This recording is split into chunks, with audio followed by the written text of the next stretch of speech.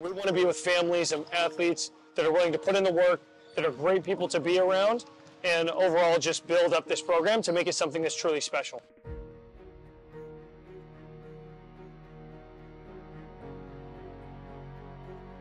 Just gravitated towards the game at an early age, from being a baby in the house, barely being able to walk, having a little baby hoop, shooting. And the crazy part about it, he's always had like basketball touch. He can always shoot the basketball, even at like 2 years old. His love for the game, I tell you, since he's been young, he's always been the one that he wants to watch the game. He wants to learn the game. He's a student of the game, and I think definitely having opportunities like this where he can learn the game from a different perspective is definitely going to be impactful for his upbringing and stuff like that within the game. So, it started really early.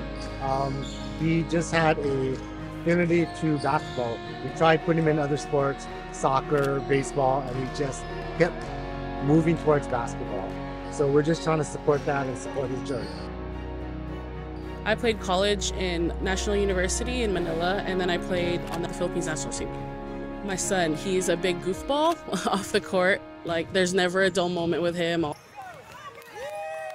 He's told me that he wants his goals and achievements to be more than mine.